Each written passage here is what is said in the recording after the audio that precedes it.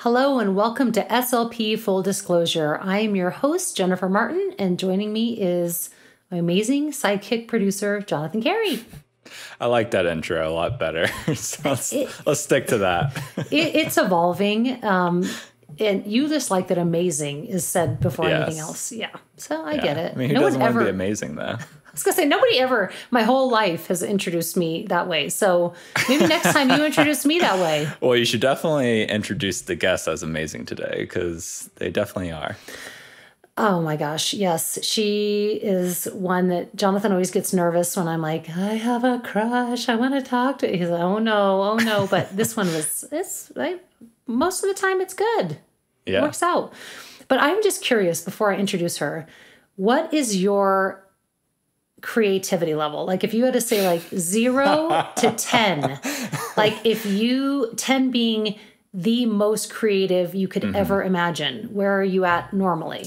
Well, I think whatever I say, it's also going to be correlated with my arrogance level, because if I say I'm like a 10 out of 10 creative and people are like, yeah, sure, he's 10 out of 10, So, it's subjective. I'll go with a safe, 8, That's pretty high. Well, I'm a creative person, but I just don't want to be too creative, Yeah, you got to keep that two from the top so that you can still have room to grow. Yeah, and you got to keep your feet on the ground a little bit. Yeah, you can't float away like a helium balloon with that head get so big. So I asked because our guest today is very creative, and I became aware of her because her work really stands out, and I encourage all of you to go and check it out after we talk, because But before you intro her, though, I think everyone is curious to know, what is your creativity level? It's not 8. It's funny because I was thinking about this. Let's say maybe I have a lot of creative thoughts, but it's getting them into action is the breakdown. Yes. So I don't know. I feel like that lowers my score because you have creative thoughts, but then you can put them into action. Yeah. So if you're an 8, I would say I'm a 9. No. No, I would say I'm a 5. I think you're more of a 6. I'll give you that. You think a 6? Okay. All right. If I would have said 7, your head would have gotten too big. So. It was already getting there. So I was feeling that way with a 5. So yeah. But our guest today, let me tell you a little bit about her, because she is I would give her a 10. I'm going to give her a 10. Even if she didn't give herself a 10, I'm giving her a 10. Our guest today is Belinda Givens. And let me tell you a little bit about her. She is the owner and founder of BVG SLP.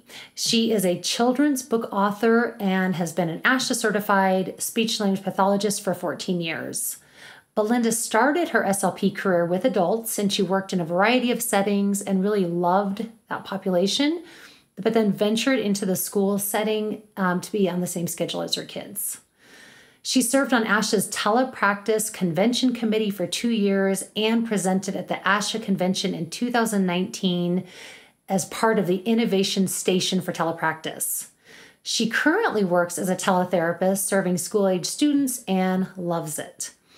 And Belinda has a company called BVG SLP and specializes in creating no prep, no print digital therapy materials that are great for use within teletherapy platforms or face-to-face therapy. She is passionate about literacy and tries to incorporate it into most of her therapy sessions. And on a personal note, Belinda is the mother of 3 amazing young boys, has been married for 19 years, and resides in Central Florida with her family. So we are so happy to have Belinda on the podcast today. So Belinda Givens, welcome to the podcast. Thank you so much for having me, Jennifer. I'm excited to be here. Thank you for inviting me. Oh my goodness. You have no idea. I have wanted to have you on for so long, and I know you are very busy, and we're in the middle of a pandemic and remote learning and all the fun stuff that comes with it. So I am so glad the stars aligned and that we get to finally catch up and have a conversation. Absolutely. And like I tell you all the time, you and I could talk for hours. I think it's the SLPs in us, but I enjoy having conversations with you, and I am excited to be here. Yeah, awesome. Well, I always like to just hear from the beginning, and I don't know this information beforehand because I always like to be surprised and learn when everybody else does. But what brought you into this field? Kind of walk us through what started the process, the thought process. How did you hear about this? What made you want to be an SLP? I'm curious. Yes, the road for me to becoming an SLP was actually a career change.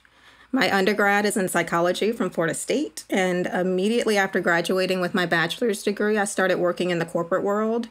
And I worked in corporate America for about 5 years in the insurance consulting arena, and knew very early on that corporate America was not for me. And I started researching communication sciences and disorders, and got in touch with the UCF graduate program and the counselors there, and talked to one in particular who told me her complete story. And she really painted an excellent picture of how the field of speech and language pathology is such a great field for mothers, for working moms. And I was at that point in my life where I knew I wanted a career that was going to allow me to be a mom first and kind of also have a professional career.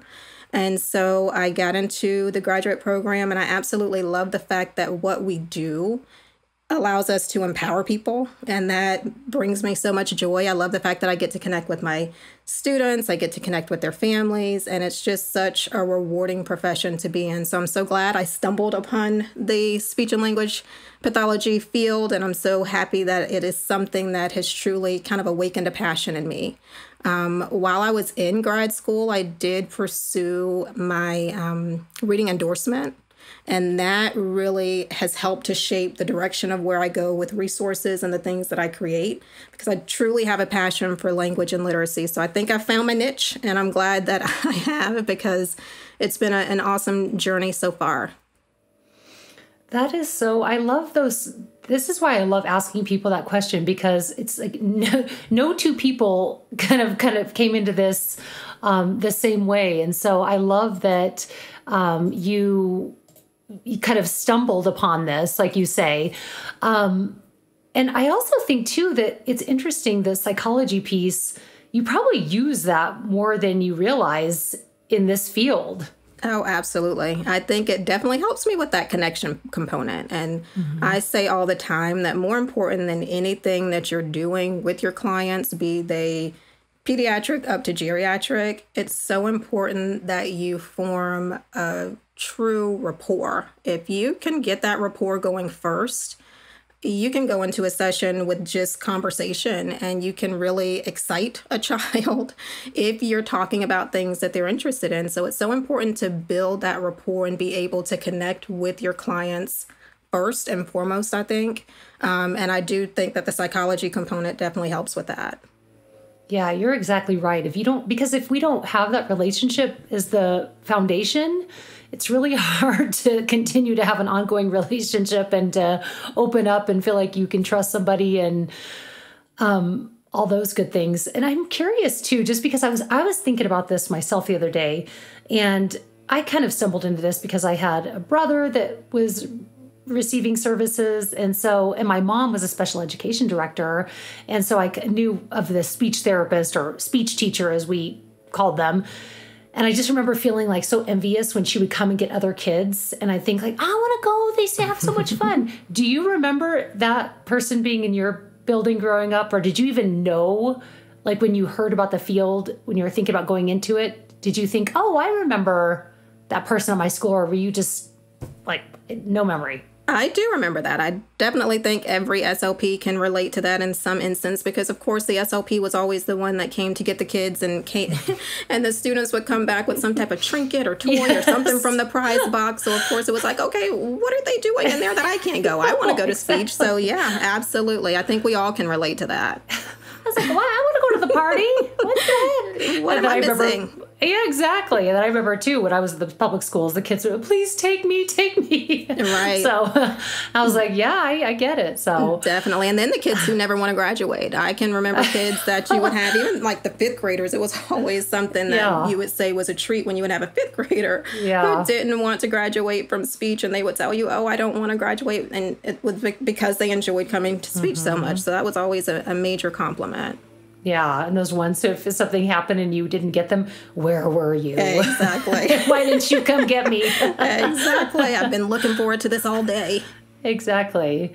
Well, and so through this, once you started down this SLP road, what are some of the populations and settings that you've worked in? So far, and I love the fact that we can say so far about our profession because there's so many opportunities for us. I think it's such a fortunate thing that we have the ability to work with pediatric to geriatric. So for me, my so far is that I've worked on the medical side of the field. I've worked with adult clients in skilled nursing facilities. I've worked in ALFs, assisted living facilities. I worked for a short time in a TBI clinic. And then as much as I enjoyed working with adults, and I do miss it at times, I love the interaction that I had with my adult clients. But once I had my third son, I quickly realized that it was important for me to be on their schedule. So like most working moms, especially SLPs, we tend to venture to the school system when we get to that point where it's like, okay, I want my summers off with my kids. I want to have spring breaks and the holidays. So I ventured into the public school system. And I did that for a short time. And most recently, I discovered teletherapy, and I absolutely love it. And for the past 5 years, I've been working as a teletherapist with school-age students. Yeah, and I was going to say, I wouldn't even say recently. You were one of the OGs, I feel like, with the teletherapy. You know, before it was everybody was a teletherapist. You were in the beginning when I feel like that's when I was starting to hear more about, what do you mean we can work remote? I mean, nobody would have ever thought we could work remotely when we were in school. So, and I'd love to know, because again, I know 5 years doesn't seem like that long, but again, in this span of time, it really was when a lot of people were just starting to do it. How did you even hear about it, or even think, I'm going to give that a try? You know, it probably was about 6 years ago, and I was one of those SLPs like many who was reluctant at first, so I didn't dive right in.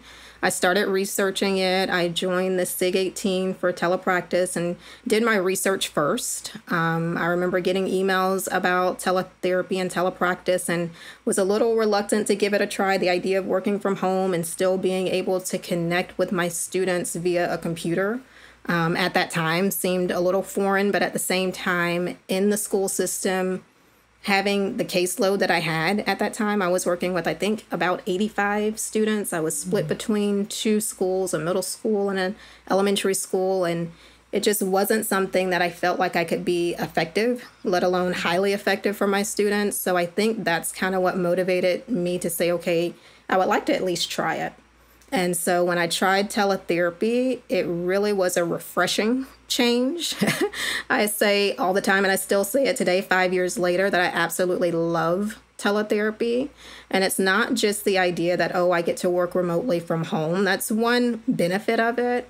But I do truly love the fact that you see the gains in your students, for me personally, so much faster because you're able to work in smaller groups. So I'm working 1-to-1 or 2-to-1 with my students.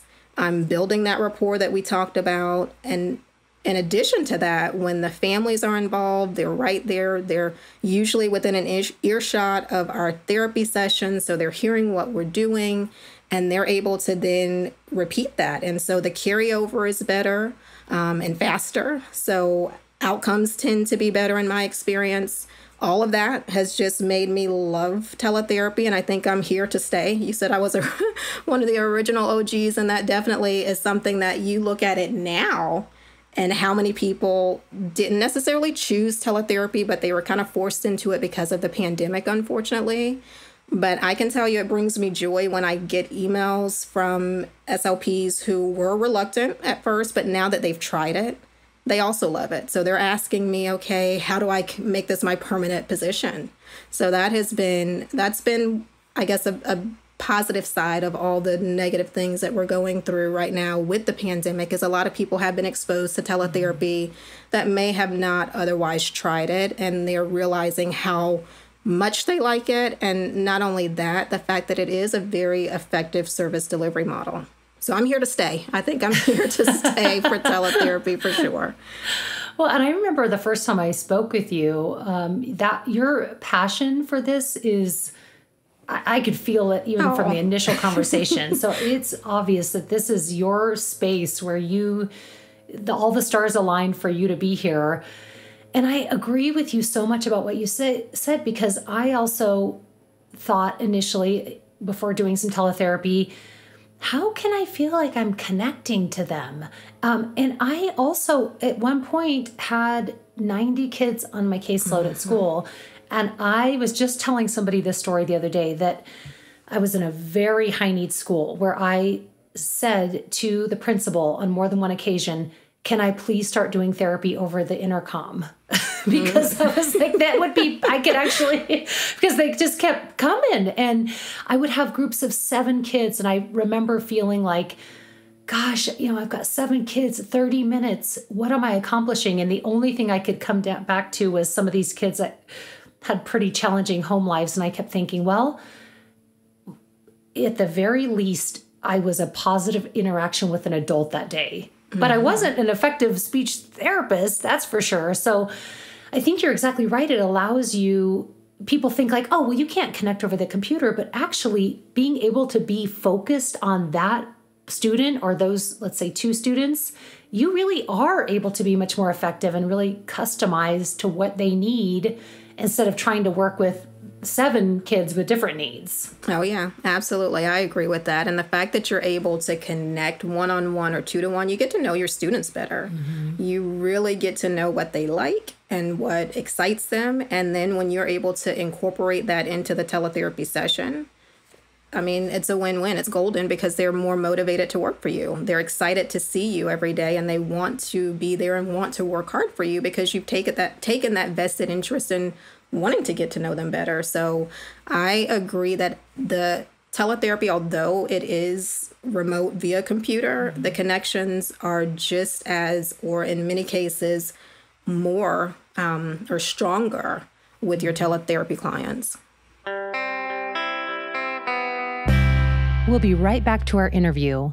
We just want to take a brief moment to shout out the company that makes this show possible, Med Travelers. If you are a therapist interested in traveling, visit medtravelers.com to explore the amazing benefits that Med Travelers has to offer, featuring short and long-term contract opportunities at leading facilities across the country with higher earning potential, W-2 employee status, and a flexible schedule. Med Travelers is your advocate for career success. Visit medtravelers.com to begin your travel adventure today. And now back to the show. One of the things that I think really sets you apart, and I know some people may not recognize the name Belinda Givens, but I think a lot of people recognize BVG SLP, and that's actually how I became familiar with you, is through Teachers Pay Teachers. And I've got to tell you, too, that I'm one of those people that I will be drawn to products based on the label, and your label is actually, I thought, oh, that's interesting. And that's actually what made me even go to your page with all the information. So was just really drawn to it. But you have a really interesting story. You started again in doing teletherapy years ago. And I'd love for you to tell me and our listeners about what you did to start creating your own materials, what brought you to that. And because that's something I think it's a lot of people wouldn't even begin to understand the first step to that. So what made you want to do that in the first place? When I started creating materials, it was because 5 years ago, and I'm sure you can relate to this, but many years back, and 5 years doesn't seem that long ago, but for the teletherapy world, 5 years ago, there's been so much that has happened and so much that has changed in 5 years. But back then, when I went out looking for the materials that I wanted to use with my students, particularly, I could not find teletherapy platform friendly resources. I couldn't find things that were specifically made for speech and language that were digital. I couldn't find the really colorful, vibrant things that I knew that I wanted to use. So I just started creating what I needed for my students. Never did I intend on creating a store or selling my products. It wasn't until my sister, who's been a teacher for almost 30 years, she saw what I was creating, and she was the one that encouraged me to start a TPT store. So I started down that road of looking into and researching and just trying to figure it out, because I was already creating the products. Now it became, how do I get them out into the world for other people to see? And just doing the research on TPT as a university, spending lots of long nights researching and becoming very well versed on copyright laws and finding the clip art that I wanted. I had a certain look and feel that I had in mind that I wanted for my students, and I just researched until I could find it. I really felt like representation was extremely important, and I still do. And I wanted resources that would speak to my students and be diverse. And so I started creating them, started on TPT. A year after that, I discovered Boom Cards, and I started a Boom Learning store. And then probably about a year and a half ago, I started selling direct on my website. So now I have 3 online e-commerce stores selling my resources, and it's just such an amazing feeling to know that people discover my products through, like you said, the logo. And I have to give credit to my other sister. I have 2 sisters. My other sister, who's a graphic designer, she created that logo for me initially, and I've never changed it because I also think that I do really love that logo. Purple is my favorite color, and so that logo has been with me since I started on TPT, and it's been a journey, but one that has been it's been exciting and rewarding, and it's just hard to put into words how, I guess, mind-blowing it is sometimes when I look and see that my resources are being purchased from all over the world.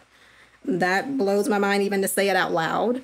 But it's been an awesome journey, and one that wasn't necessarily planned. It happened, and I say it wasn't necessarily planned. I do think everything's in the master's plan, so it was in his plan, and it just all kind of, like you said, the stars aligned and everything worked out the way it was intended to. So it's been awesome, an awesome journey. Yeah, but you didn't take the easy way. It was definitely where you saw a need for something and took initiative and found a solution. And now what I love about that story is your solution didn't only help you, but so many other people. And I encourage anybody to go, like you said, to your TPT store or Boom Cards.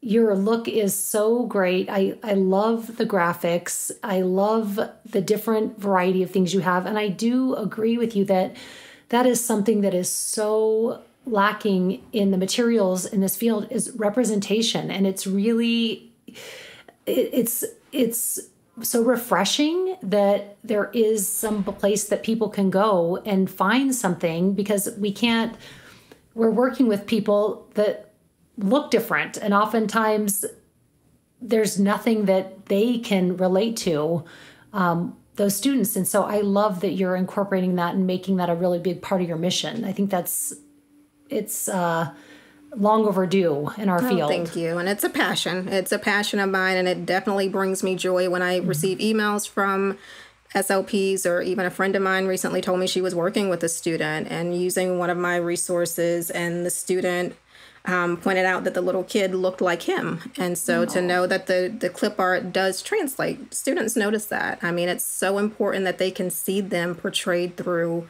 what it is that we're doing for them. So it's something that I will continue to do because it brings me joy, and I'm very passionate about it. Yes, I'm so glad that you do that.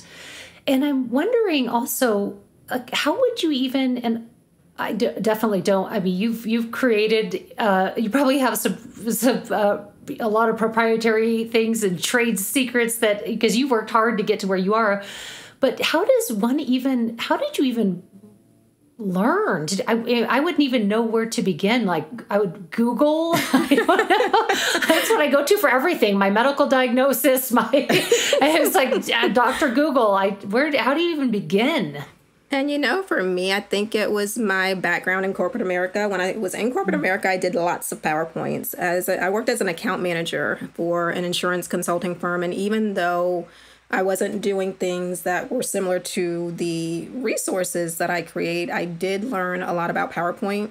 And so I start with PowerPoint. That's kind of the foundation. I always say all roads lead back to PowerPoint. That's for me personally, only because I'm familiar with it and it works for me. I know other creators and designers create on different platforms, but because I'm familiar with PowerPoint and it works for me and it's easy for me personally to use, I start there. And I mean, the ideas just kind of flow from inspiration from my students, inspiration from my own 3 boys. I can't even tell you, I have so many ideas, so many things that are just kind of jotted down on paper that I haven't had time this past year to even think about creating the way I used to. So I do plan to continue to create, but it's a passion. And I think it's just that creative side of me. It's within me, I guess. It must be because I know it's like I'm thinking, again, if Google can't tell me how to do it, it's like I'm lost. And do you get some of your ideas? Do you think about your own caseload and think, oh, I don't have anything for that, so I'm going to make it? Or do you try to see what's really lacking in the industry? How do you come up with most of your ideas? Honestly, in the very beginning, my ideas came from the need that I had specifically with my students. So I might be working with a particular student and I needed a resource for that student. I would incorporate their likes into the resource, that rapport that we talked about. I always take an inventory with my students at the very beginning to kind of get a feel for what their interests are, what they like. And so a lot of the inspiration in the very beginning was from my students. Now that I've been doing it for a while, a lot of it now is coming more so from request. I get tons of requests via email now from SLPs that might tell me that, oh, I think this would be a great resource. I would love for you to create this for me. And I do want to say this past year has been extremely busy. So if you've reached out to me, I respond to everyone. But if I haven't created the resource yet, the keyword is yet, please, I thank you for your patience. I will definitely plan to start back creating once things get a little bit slower because things have been crazy busy. But I get a lot of requests now from fellow SLPs, and as a mom, wearing the mom hat, my boys give me inspiration every day. We can be riding bikes, playing a game, reading a book, you name it. I mean, they might say something or do something, or they even tell me, Mom, I think this would be a good lesson. It's turned into like a little family affair because they inspire me too with things that they think I should create. And they're my best critics too. They'll tell me, oh, I don't think this one's going to be that fun. Or they'll say, oh, you should add this or you should do that. But they're my biggest cheerleaders too. So I love the fact that I have them to cheer me on, but also tell me things that they think will work and things that might not work. That is awesome. You almost have your built-in quality control in your house. And they will. They're honest. I remember my daughter one time saying, because I worked with babies coming out of the NICU for years and did feeding and swallowing. And I remember her one day saying, well, when I grow up, basically, I'm going to get a real job and not just feed babies. Oh, wow. I mean, she said didn't say it like, but it was, right. that was, I'm like, oh, okay. So, I mean, like it or not, they speak the truth. So at least you know you're getting the real truth from your kids. And I think that's a great, because sometimes I know I've thought, oh, this is going to be, some of my lessons, I think this is going to be a big hit. They're going to love this. And it bombs. Mm-hmm. And then other times those things where I'm like, sorry, this isn't going to be very good. And they're like, this is so great. So you have that built in right there in your own home. Oh, yeah. And if they approve, then I know it's a winner. When they tell me that they don't think it's going to be the best, then I go back to the drawing board. So they definitely tell it like it is, for sure.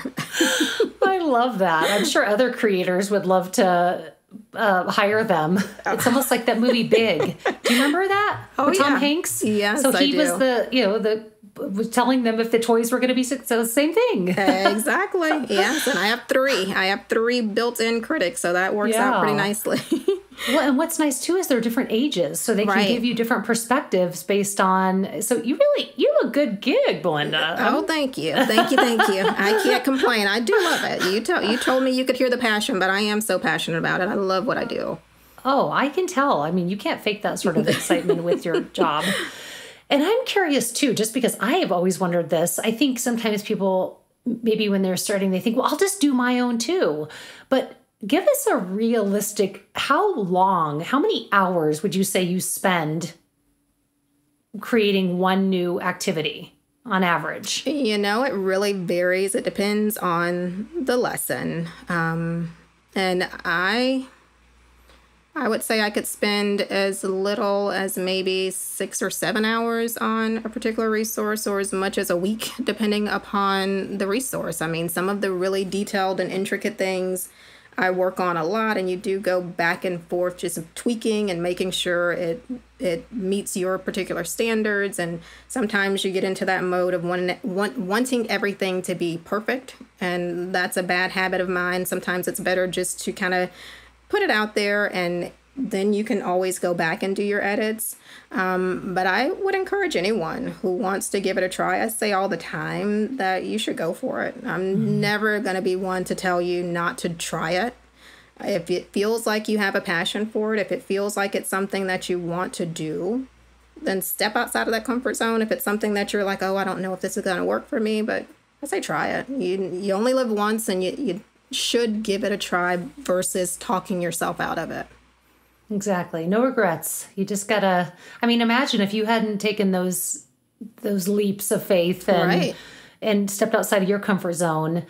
And I think this is important too, where I think it's easy for people to think, well, I'll just get the materials and I'll share them with others. But there is actual people behind those materials creating. And that's why I think it's so important for us to remember you're spending hours putting into that. So we really want to make sure that we keep that in mind. And it's easy to probably say, oh, here, just use this. But there's somebody behind that putting in their blood, sweat, and tears. Absolutely. And the same copyright laws apply, and it's intellectual property. And I love the fact that you said that you respect that. And I would hope that more therapists, more educators, more people in general would start to really take that into account and think about the person behind the resource, not just the fact that I have this digital download and I can just email it out to someone else. There is somebody behind that's going to miss out on all that hard work that they put into it. So I would encourage everyone to always read those terms of use and just familiarize yourself with copyright. It was something that I started researching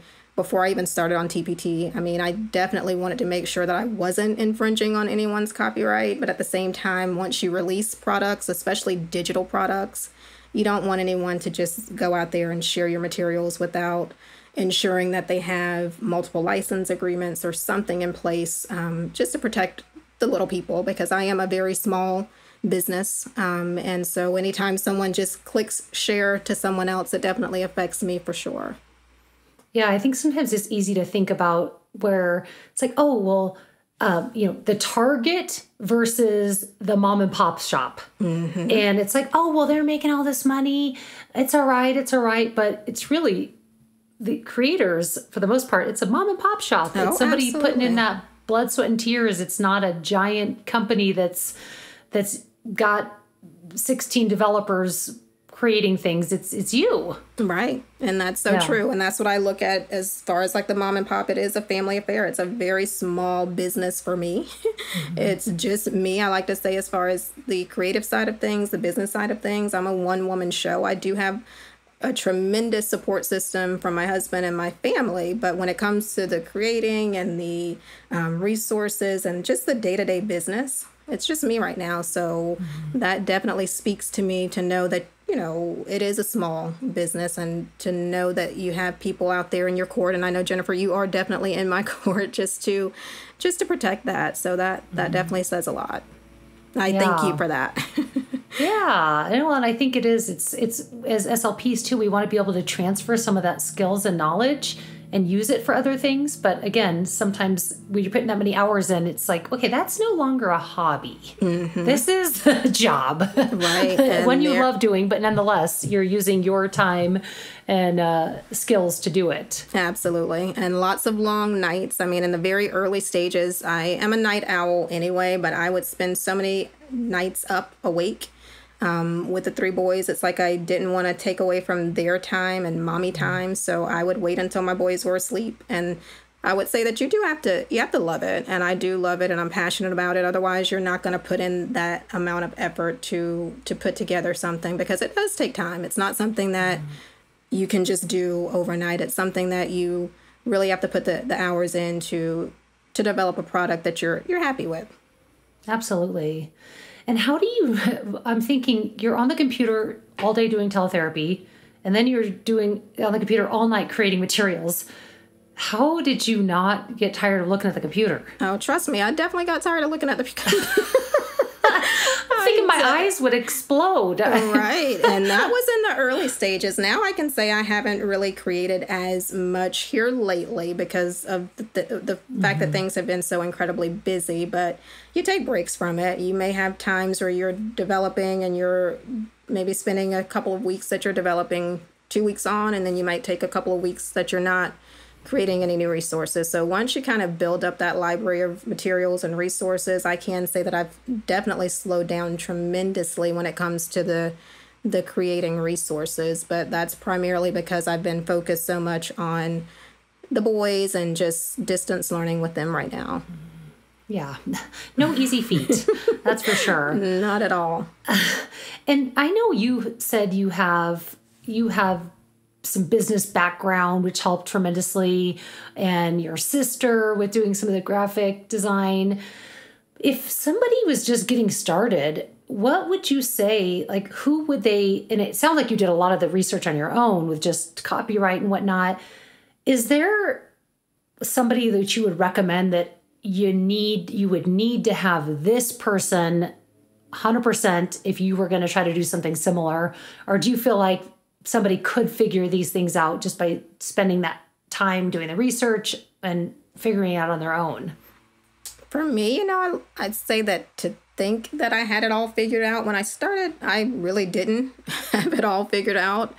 5 years later, I still don't have it all figured out. So I feel like it's something that you are going to constantly evolve and grow and learn. I'm a researcher by nature. I'm constantly researching things. So I will research it and sometimes over-research things and over-analyze things and spend too much time on one area. But that's just the nature of who I am. But I'm always looking for ways to make either the creative process easier. I think that's how I discovered Boom Cards. It's like I was up one night and was doing research trying to find interactive materials, and I stumbled upon Boom Learning and Boom Cards, and this was almost 3 years plus ago. So I started creating Boom Cards a while ago, but it's just the research and just always trying to find more innovative ways and more engaging ways to just create resources. So I think it's the research. You really have to spend the time researching. And I did a lot of that before I could say I kind of dove in to really try to crank up a business. I did the research first. Yeah, very important. Very important. If you want it to be successful, I should say. Yes, but then I can't say that I didn't make any mistakes. The thing about anything that you do, I mean, being open-minded is so important. And it took me a while to get to that point of knowing that, okay, it's okay to make those mistakes, but you learn from them. The thing about it is you can't spend too much time dwelling on something that you might have, quote unquote, thought you did wrong. It's like, okay, it was intended for you to learn from that, to grow from that. So just know going into anything, be it business or teletherapy or anything, that you're bound to have hiccups or roadblocks or things that you might look at as a mistake.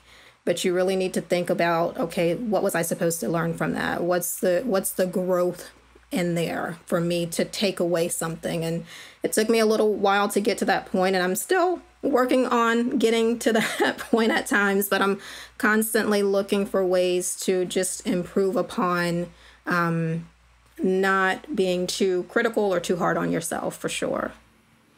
I love that you say that. And it's such an important reminder. And we have new grads that listen. We have people that have been in the field for a while, but that reminder never gets old. And I feel like oftentimes we have been thought in this profession to be made up of type A personalities. And so I think that in itself is, you're going to make mistakes. You're never going to be perfect. And you're exactly right. If we do things and never challenge ourselves, then you get stagnant. You can't. My best learning has come from my biggest mistakes, and it's stinks that that's how it works, but it just does. I was just hearing about lobsters. So again, my daughter had a speaker at her school last night, virtual speaker, and he was saying lobsters, how they grow is they actually get agitated, like get too big for their shells, and then that's what helps them grow. But it has to, like, there's a period of agitation, and then they can grow. And it was, I'm not doing the story justice, but he said, just remember lobsters. And so it's like, okay, I apparently that struck a chord with me. But yeah, you have to have discomfort sometimes for there to be change. And that's so true. And that goes back to the stepping out of the comfort zone. It's like if we stayed in the comfort zone forever, we would never grow. And as uncomfortable as it might be to step out of the comfort zone. And I tell people all the time, putting yourself out there is not easy. I'm not going to tell you that it has been easy to put yourself out there, to put your products out there and hope that people are going to like them or accept them. But once you do it, you do feel like you have grown. It definitely has taught me so much. I've learned so much in this process. I have so much more to learn. I am a lifelong learner, so I'm so open to just continuing to evolve and to continue to grow. But I know that growth wouldn't have come, like you said, the lobster, without that agitation, without that ability to give yourself the opportunity to be uncomfortable for a little bit so that you can continue to grow. And I think the reward of seeing where you can go after you've had that period of kind of uncomfortable, that's what motivates you to the next step. Because it's so easy to then get to that next step and you're like, okay, I'm good. You know, I've gotten to that point. I've kind of leveled up to another area. But then in order to continue to grow, you have to get comfortable being outside of the comfort zone, put it that way. It is so hard. And the thought of rejection is hard. It touches on everything that we as humans don't like. Yes. But it's so, I'm sure you could look at Belinda from when you started this to Belinda now, you probably completely different person in so many ways. Oh yeah, it's been a positive change. It's been a positive evolution because I'm such a private person, and I'm still very much a private person, even though I'm here sitting doing a podcast. But I am a private person, and so putting myself out there and being vulnerable, that has not come easy. But the reward that has come as a result, the number of people that I've connected with through my blog has been incredible. The emails that I get, the questions, just people who find me through the blog and will tell me that they may have saw one of my YouTube videos or they may have used one of my resources or whatever it might be. That reward just makes me realize that, okay, it's okay that I had to put myself out there in order to then make some of these connections that I would have never made otherwise. So it's been a very rewarding, growing experience.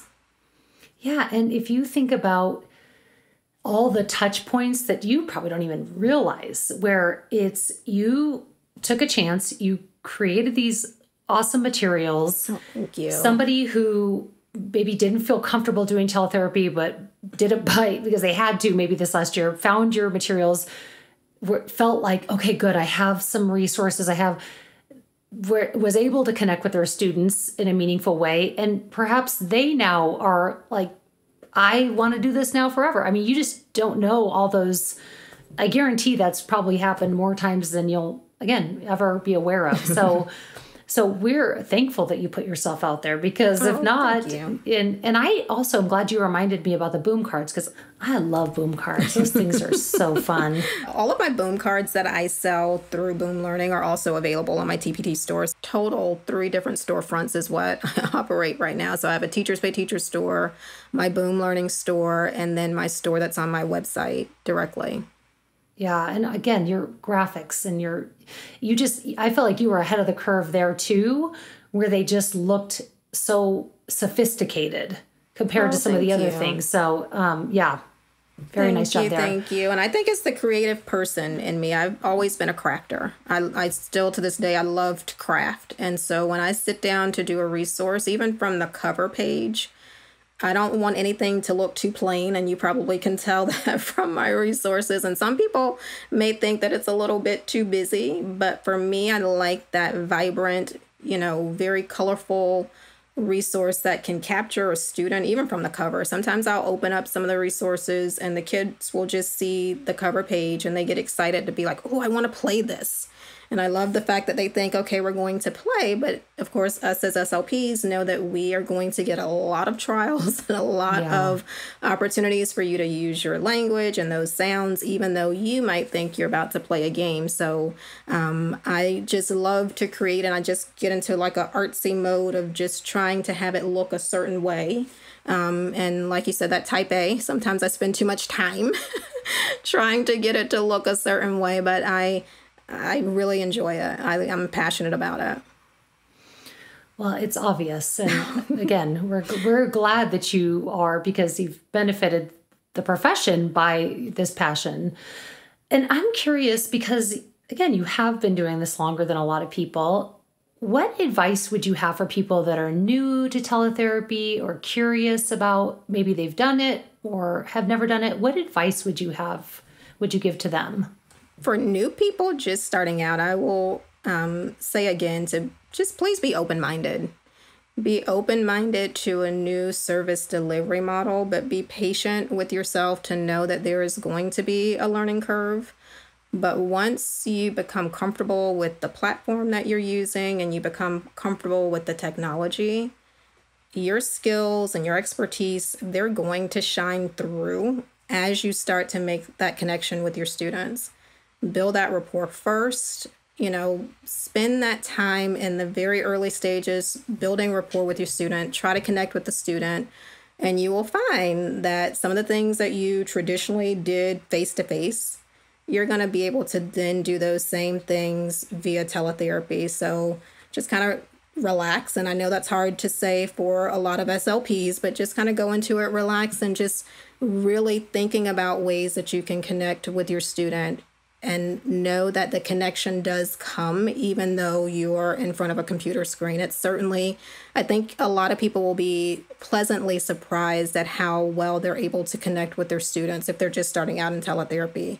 And most seasoned teletherapists will, I think, agree that once you get to know those students, it does not matter that you might be miles apart. Yeah, it's such a good reminder. And I felt the same way. And I remember one time somebody saying, well, what do I do for the first day with them? And I said, well, what would you do if you're on site? Mm-hmm. Like, you would get to know them. You'd introduce yourself. You'd talk about the rules. You'd maybe do some activity where you build rapport. Same thing.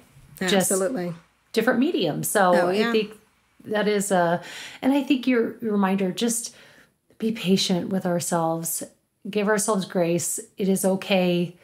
And it's also, I think, important. We're working oftentimes with students that are struggling in different areas. Mm-hmm. And we only become more human to them when we say, listen, I am gonna make mistakes during this school year with this, and we're gonna laugh about it, but we're gonna learn together. And I think, again, just that vulnerable feeling of letting your students know, even me as an adult who's helping you, I am not perfect. Nobody is. We're gonna both make mistakes together this year, but we're going to have fun doing it.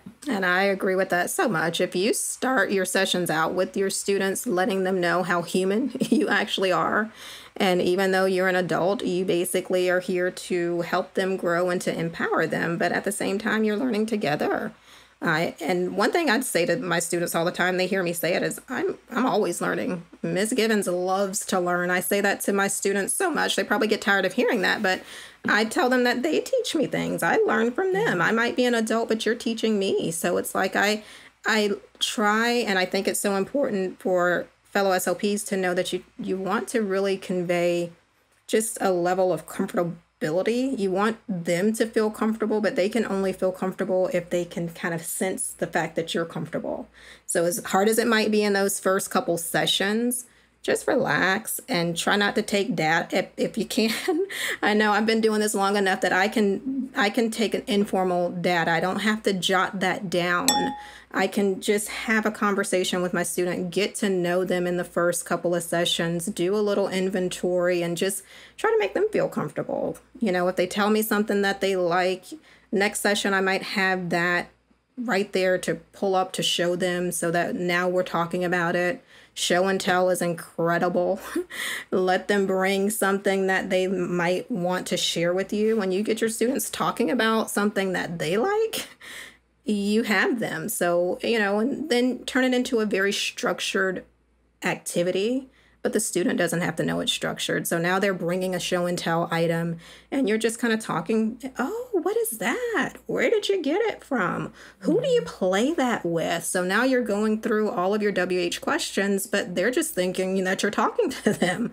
So in your mind, as the therapist, as the professional, you are able to get the data that you need in those first few sessions, but you're building a rapport at the same time. So even if that means you're doing it with an item that they're bringing from their toy box, it works. I have witnessed it work, and it's a great way to really get to know those students. Well, then it's functional. Exactly. And I love too, it's a reminder that we almost have to scaffold ourselves in our skills, where it's like, okay, first you're not going to take data. You're going to do this. You're going to, now as you get more proficient, then you can increase the complexity. We're no different than our students when trying to learn something new. Absolutely. That is so true. So you just want to finish with this, is that, so you have been a successful SLP. You have been a successful teletherapist. You've got your BVG SLP store, website, resources. What is next for you? What else do you want to do? Wow. Next for me, I mean, first and foremost, family is always the priority. So in the short term, my focus right now is just to get my boys through distance learning. We've been doing this now from home since last spring. So it has been certainly a challenge, but we are hopefully in the final stretch. We're so close to the summer right now, so we are trying to finish strong. And so that has been what consumes me every day. I won't say most days, that's every day. So if you haven't seen me around as much, so to speak, in the different platforms or what have you, it's because I'm spending that time with my family right now, and definitely making sure that my boys feel that they have the support that they need, and just being able to witness firsthand and hearing other students that are in the sessions with my kiddos. It's like our babies need that support. It's like they need us to be there first and foremost. So that's what I'm doing in the short term. In the long term, once they are back to school face-to-face, I want to get back to creating. That's my passion. That's my joy. That's what I love to do. And I have a list. Like I said, I do get lots of requests. And so I'm going to get to kind of fulfilling some of those requests. And I love my students. I miss my students. So I do want to get back to treating. I'm passionate about that too. And I do really feel like I'm here to stay in teletherapy. The teletherapy world has captured me, and I love it. I think I will be here for a very long time. So treating and creating resources, that's what drives me. That's what motivates me. And that's what I love to do. That's what I'm going to be doing next, so to speak. Well, I cannot wait to see what's next. And I also love that you are so transparent about where your priorities are right now with your family, because you just are, it's again, such a good reminder to that work-life balance. And I understand that not everybody has that luxury to say, well, I need to put that on hold But if you do in any way, I think that was such a great reminder for everybody that you love doing this. This is what you're professionally doing, but sometimes that focus has to shift based on what's going on in life. And so I think that's also just such a good reminder for humans. Oh, yes, absolutely. And I feel so blessed that I have been able to kind of put the professional side of things on pause for a short time. And I told my husband from the very beginning, it's like, okay, this is only temporary. And I know when I said that, I never thought that it would be a full year. I honestly did not think it would be a full year that we would be doing it. And here we are a year later. But it has certainly taught me a lot in the year. And if anything, and you and I have talked about this before, Jennifer, but the idea of slowing down. I mean, I do feel like that was a big takeaway from all of this. And I know for a fact, returning to what we quote unquote call normal, it's not going to be the normal that it was for us and my family. And I love the idea that we have been able to spend as much time together as we have been these past 12 plus months. It's just been, at times it definitely gets to be a little overwhelming, but at the same time, it's such a joy and a great thing to have the family here and to be able to have that level, to provide that level of support to my kiddos. Because as hard as it has been for us as adults, you know, the kiddos are not always able to put it into words how difficult this has been for them. So just being there and being that support system it consumes my days and my nights now. That's why I'm not creating as much at night, because I'm definitely making sure that my babies are taken care of. And I call them babies, but they will all, you know, I have a ninth grader, a third grader, and a first grader. So it's busy. It's busy every day. Yeah. Well, and the same person who told the lobster story said something that I thought was really interesting too, that relates to what you just said, that with other areas in children's lives, and this is also applicable too for those of you working with students, it's easy to say if they're struggling with something, you can think, oh yeah, I remember going through that. This is how I handled it. There's some distance and time. Whereas this, we're all in it together at the same time going through. So it's not like you can look back and say, oh, this is how I got through that, because we're in it now at the same time. And so, and we haven't been through this before. So it is a very interesting time. And I think it's a good reminder to make sure that even during therapy, sometimes when you're doing speech, it's important to stop and say, how are you? What's going on? Do these, I call them my mental health check-ins with my own kids. It's like mental health check-in. They're like, oh gosh, Mom, we're fine. I'm like, I know, but we're still going to do it. Yes, that is so true. And I'm glad you said that, because even for like new teletherapists starting out, it's so important. We talk about building the rapport. Yeah. But like you said, it's so important that you get to know them so that you can sense when they might need you to just have a very chill day. You know, you can just come, you pick the activity today. You kind of navigate what we're doing today, because I want you to know that this is a safe, comfortable space. And that's a part of our jobs. It's a part of what we do as speech therapists. It's like, okay, it's okay for us to say there's no data collection today in our minds. And see, I'm one of those ones that it's like, okay, it's more important that you are really getting to know and really taking an interest in that student. And the mental health part is extremely important, and especially right now. Yeah, 100%. Well, Belinda, you said I feel like we could talk for a week and still not get it out of our systems. But I am so thankful for you. I'm so thankful for your time. I know you have been very busy and you don't do a lot of these things, but I feel really honored that you came and spoke with us. And I encourage anybody, again, I discovered your products before I ever met you, and BVG, SLP, if you're doing any sort, and even if you're not doing teletherapy and go back on site, your activities would still be so fun, so easy to use. So go and check them out. They're very, very well done. So I'm grateful for you, and thank you so much for joining us today. Thank you, Jennifer. Thank you so much. It has been a pleasure. And that wraps up this episode. Thank you for tuning into SLP Full Disclosure. For more information about this episode, check out the show notes on our website at medtravelers.com/SLP Full Disclosure. And don't forget to leave us a review and subscribe so you never miss a guest. Are you interested in becoming a travel SLP? Visit medtravelers.com to learn more and explore the exciting opportunities we offer at top-level facilities across the country. Also, a special thanks to Jonathan Carey for producing this episode and Aiden Dykes for the music and editing. And as always, this episode was powered by Med Travelers. See you next time.